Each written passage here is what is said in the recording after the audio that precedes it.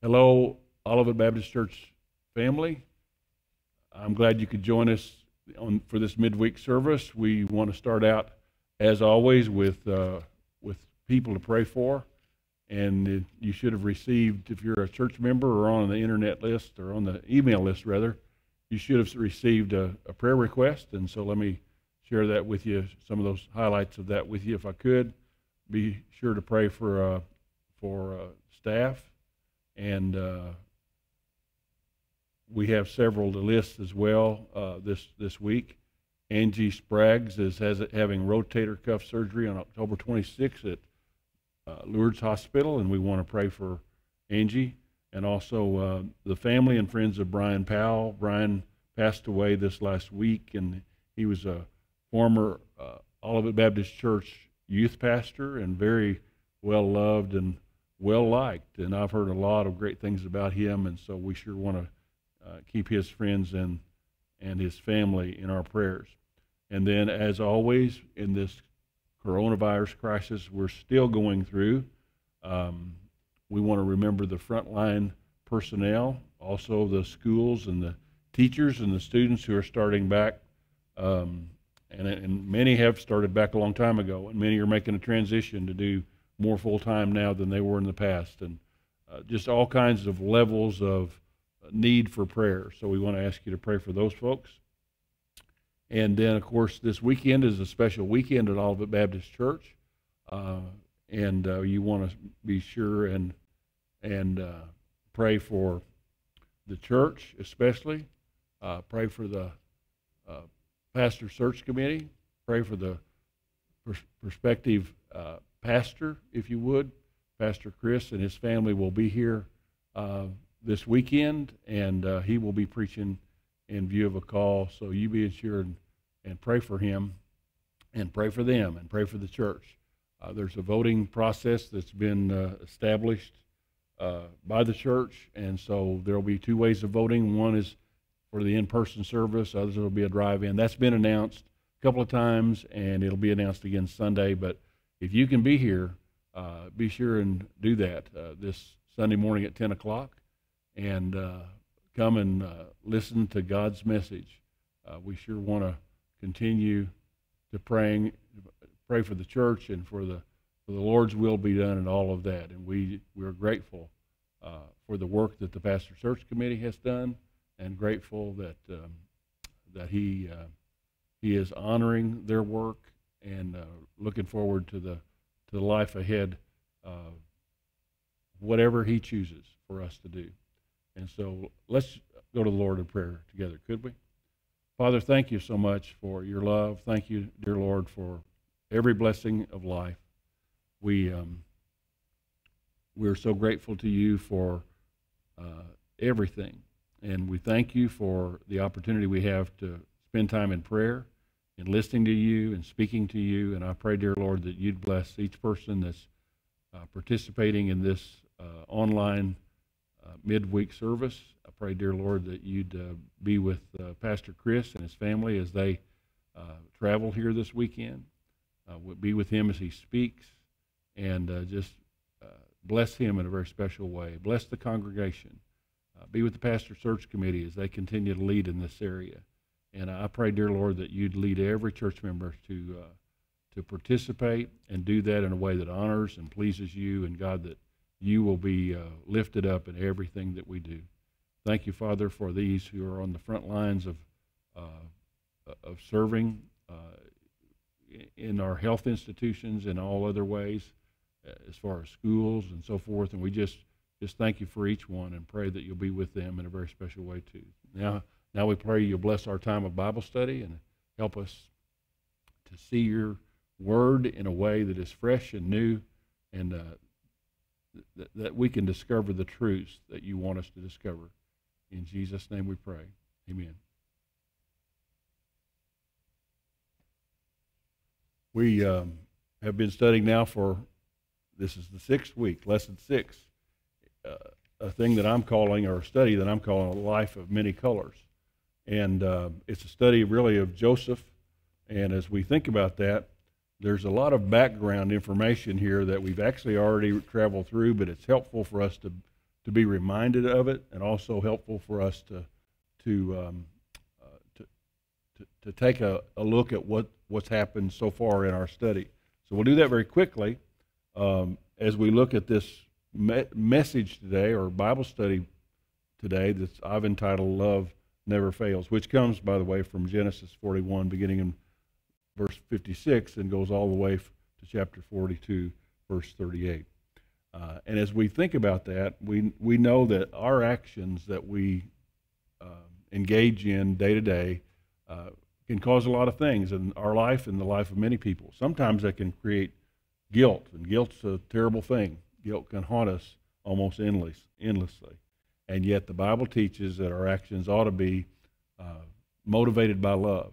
And as we look at the background here, we see that Joseph's heritage is a great heritage. His ancestors were none other than Abraham, Isaac, and Jacob, and Rachel. He had a great start in life. And as he continued his life, we pick up when he was about 17 years old in Genesis 37. And as a young man, he was favored by his father. In fact, the Bible says that his father loved him most. And Joseph had a little bit of a problem, thinking a little too highly of himself, perhaps. And he had some dreams, and then and that was good, and he was able to interpret those dreams, and that was good. But the problem was he was a little bit more outspoken than maybe he should have been in his youth and immaturity, because he told his brothers and his mother and father about his dreams, where they all bowed down to him. And the brothers just resented him, and they plotted against him, and some of them wanted to kill him. But what happened ultimately, instead of them actually killing him, they sold him to some Ishmaelites who were going by, some traveling Ishmaelites who were going to Egypt. And he wound up there in Egypt, and actually in the house of Potiphar, who was the captain of the guard for Pharaoh. And he went through temptations and trials there. In fact, Potiphar's wife lied about him, tried to get him to sin, did all kinds of bad things, and he wouldn't give in to that. He was a great man of character, but because of what she did, because of what she accused him of, he wound up in jail. But here again, Joseph prospered because the Lord always caused him to prosper.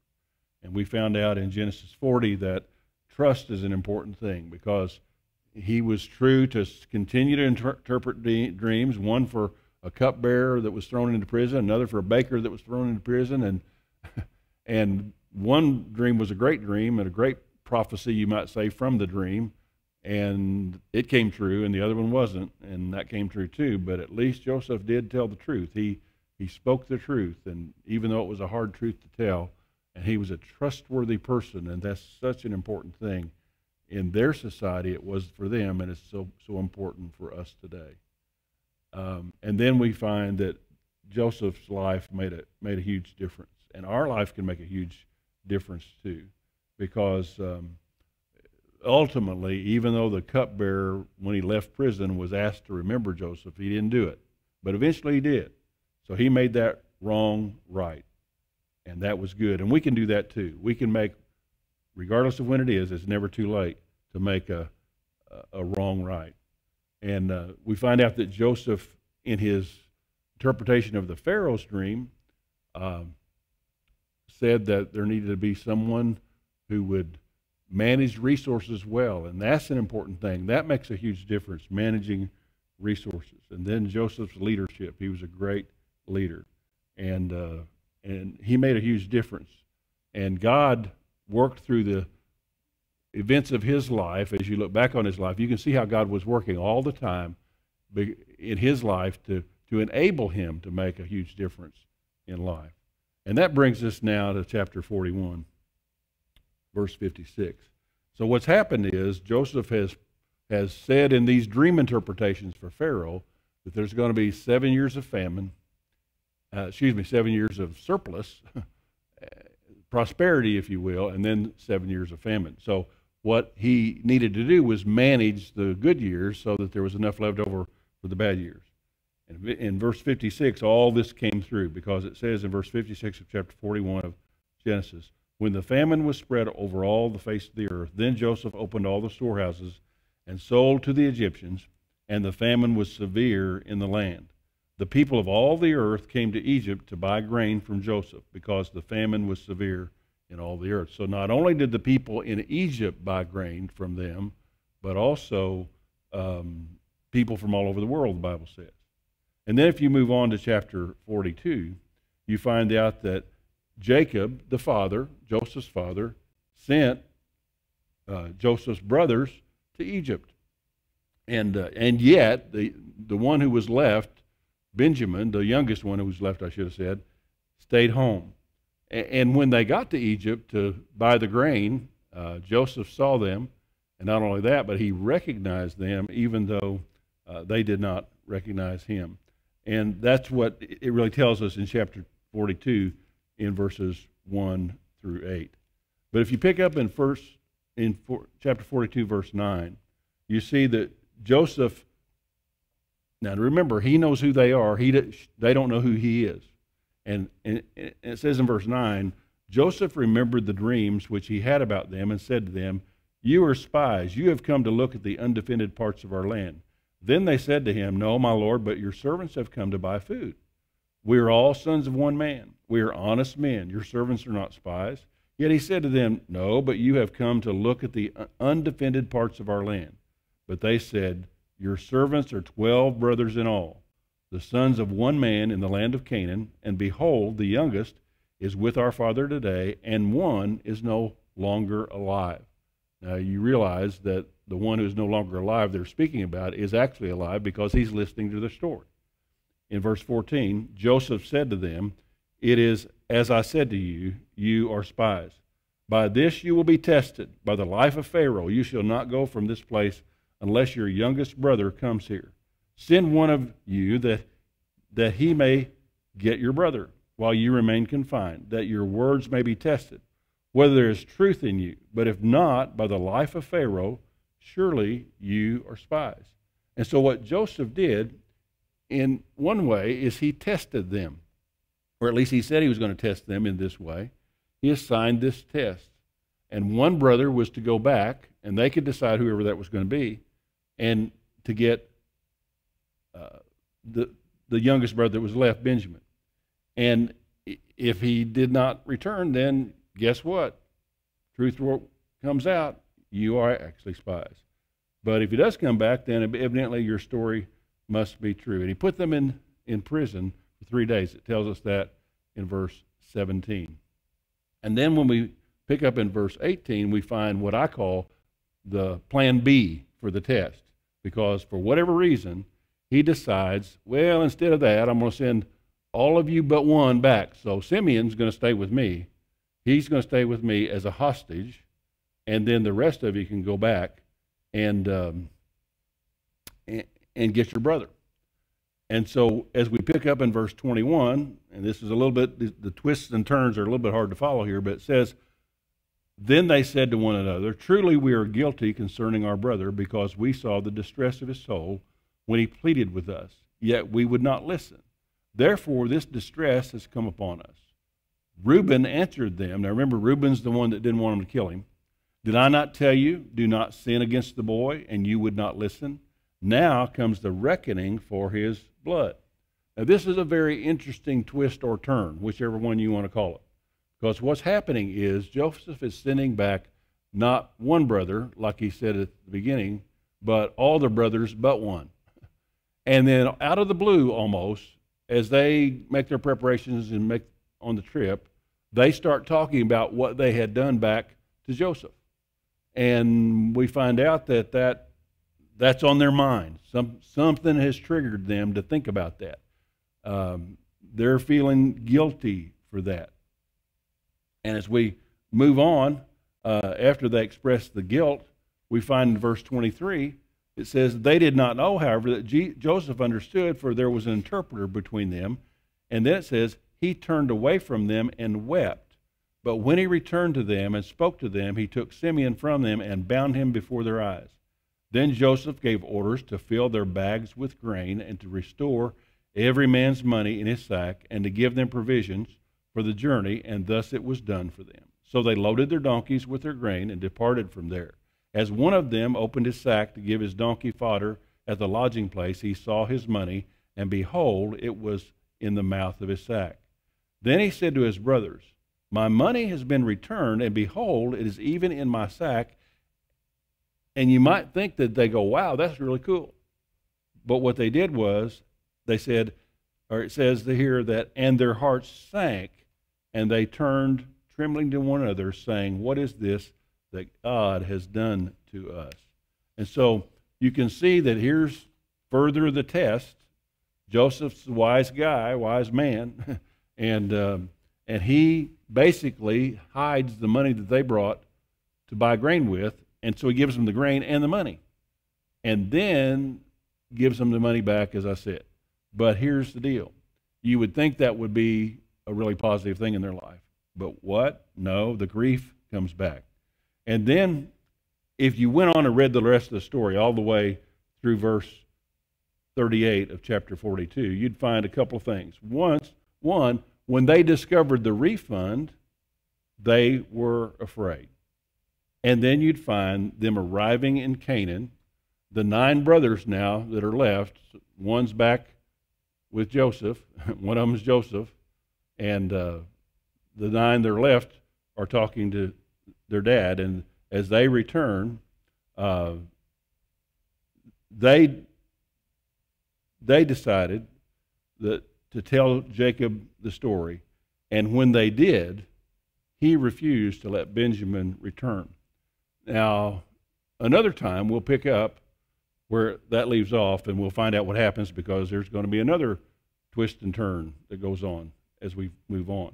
But I think we need to stop right there and say, what can we learn from this passage that we've really read through and sped through in these moments? Because as you look at kind of a review of that, you can see that the famine spread. People all over the earth came to Egypt for food. Jacob sent his brothers to Egypt to buy food. Joseph accused them of spies and assigned them a test. Then he had plan B and assigned a different test. The brothers expressed guilt for their previous sins. Joseph sends them away. And when they discover their refund, guess what? They're afraid. What's that from? Guilt from their previous sin. And then they arrive back in Canaan. That's the story. So what can we learn from the story? The story that I believe we can learn is this. 2 major ideas. One is guilt can haunt us. Guilt can haunt us. And I want you to know that I thought long and hard about that word haunt because I want you to know, too, that I don't believe in ghosts.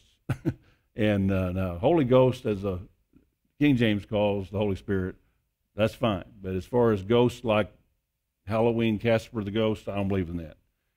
But the word haunt is an interesting word, because what it really means in this setting, when I'm using it here, I looked it up, and one meaning of the word is this.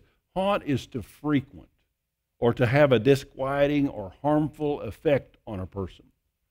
Guilt can haunt us almost endlessly. And I can tell you from personal experience, when we feel guilty, it's hard to get over that. When we do, we need to confess that, but it's still hard to get over. And the brothers did not know who he was. How in the world could they have assigned this thing that they had done so long ago to him by first wanting to kill him and then selling him to these people going through who took him to Egypt? And they thought he was dead by now. That didn't come up because they ran into Joseph, because they didn't know who he was. That came up because that guilt was haunting them. And they didn't seem to disagree about what they were feeling at the time. I believe that guilt was haunting them. And they thought, and you can see this in verse 22, they thought the punishment had finally arrived. I remember one church I served in a long, long time ago. I've even forgotten the fellow's name. Sometimes I'm so grateful that it's been long enough I've forgotten names. But we found out that one of the church maintenance staff, we'll call it, who reported to me, by the way, one of those guys, his daughter called our daycare office. And he had been accused long years before that of indecent behavior with some of the grandchildren. And so we had to investigate that the best we could. But with having a daycare there and having children on campus 5 days a week, we couldn't let that go. And so we confronted him, and it's too long a story, but we gave him an opportunity to redeem himself and to do some things that would make that right. And he said he would. But what was so interesting to me, and the reason I'm telling you that story is this, that one of the events of that was the day after we confronted him, he came to me and he said, I could tell by the way your wife looked at me that you told her. And the reason he said that, I'm sure, is because we had said to him, now this is confidential. And he thought I'd gone home and told my wife. Well, the truth is, he thought he could tell that I'd told my wife because of the way she looked at him, but I had not told her. She had no clue. I had not voiced one word about that or hinted one time about that, and yet he thought I had. That was guilt. The guilt was haunting him, and it'll do that. And we need to remember to take appropriate actions because guilt can haunt us. And when guilt haunts us, we need to confess our sin. The Bible says God is faithful and just to forgive us our sin. The second thing that's kind of a major idea here, I just call it love never fails. Now, interestingly enough, if you look at this, even though the brothers, his brothers, Joseph's brothers, did not know him, he knew them. And he could have gloated. In fact, when they first came in to buy the food, it says in verse 6 that they bowed down to him. Remember the first dream and the second dream when he was a 17-year-old boy? And he told them, some of these days you're going to bow down to me. He could have jumped up and hollered and hooped and gloated, said, I told you so. Remember all those years ago? Here, I'm Joseph, and now here you are bound down to me. He could have done that. He could have said, my boyhood dreams have come true. He could have had them killed. He had that much power. Instead, the Bible says in verse 24 that he turned away from them and wept. He turned away from them and wept. And he was concerned about their welfare. In fact, Joseph met their needs. They wanted him to be dead. At least they had years earlier. They wanted him to be dead. But he gave them an opportunity to prove themselves to be faithful. You might say, to redeem themselves as far as that one act goes. He gave them an opportunity to prove themselves to be faithful. Joseph met their needs. Let me read a very familiar passage. 1 Corinthians 13, beginning in verse 4, says this. Love is patient, love is kind, and is not jealous. Love does not brag and is not arrogant, does not act unbecomingly, it does not seek its own, is not provoked, does not take into account a wrong suffered, does not rejoice in unrighteousness, but rejoices with the truth, bears all things, believes all things, hopes all things, endures all things. Love never fails. That's where I got the title, because when I thought about this idea of love and how Joseph treated them with kindness, with compassion, with love, when he had, you might say, a right to do something very different, the way they had treated them, he thought of them, and he gave them the opportunity they needed, an opportunity to make things right. He gave them an opportunity to prove themselves to be faithful, as he had proven himself to be faithful in the ups and downs of life, all the way from start to finish. Some of our actions can cause us to experience guilt, and that can haunt us almost endlessly. We need to be careful to avoid sinful behaviors. But when we find ourselves feeling guilty, if it's justified, and if we should feel guilty because of what we've done, we need to confess it to God. And then the Bible teaches us that all our actions should be motivated by love, which never fails. I also thought as I wrapped up this study for me, I thought of a book that I read a long, long, long time ago. It was called Concentric Circles of Concern. The author was Oscar Thompson. Oscar Thompson was an evangelism professor at Southwestern Seminary. Actually, while he was still teaching there, he got cancer and eventually died. His wife actually wrote the book, Concentric Circles of Concern, using the notes that he taught from at the seminary. And I don't remember everything about that book. I could spend a few minutes telling you some things about the book, but interestingly enough, I don't think I'll ever forget the theme of the book. And the theme was that love, like the Bible speaks of, that I read to you a while ago, agape love, that never fails, it's meeting needs. He said love isn't a feeling. Love isn't some kind of romantic thing. Love is meeting needs. If you love someone, if you really care about them, you will treat them in a way that you want to be treated. You will follow the golden rule. If you really love someone, you will meet their needs. We meet people's needs in all kinds of ways. One way we meet their needs is to tell them about Jesus. Joseph is a great example here of someone who met needs, someone who allowed love to motivate him rather than all the other things that could have motivated him.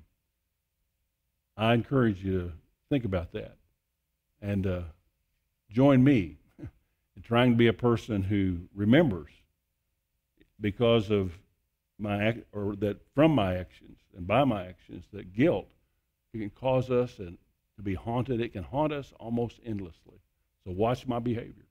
And then also, I pray that God will help me to remember and you to remember that love never fails. Even though Joseph could have gloated, even though he could have done bad things to them, instead he wept because he cared about them. He loved them. And in this case, he gave them an opportunity to make things right. He met their needs. I hope you'll be in our service on Sunday morning at 10 o'clock, and that you will be here for that special day. If you can't be here, I hope you'll participate by watching online, 10 o'clock Sunday morning. In the meantime, don't forget to take care of yourself, take care of your family, and take care of your church family.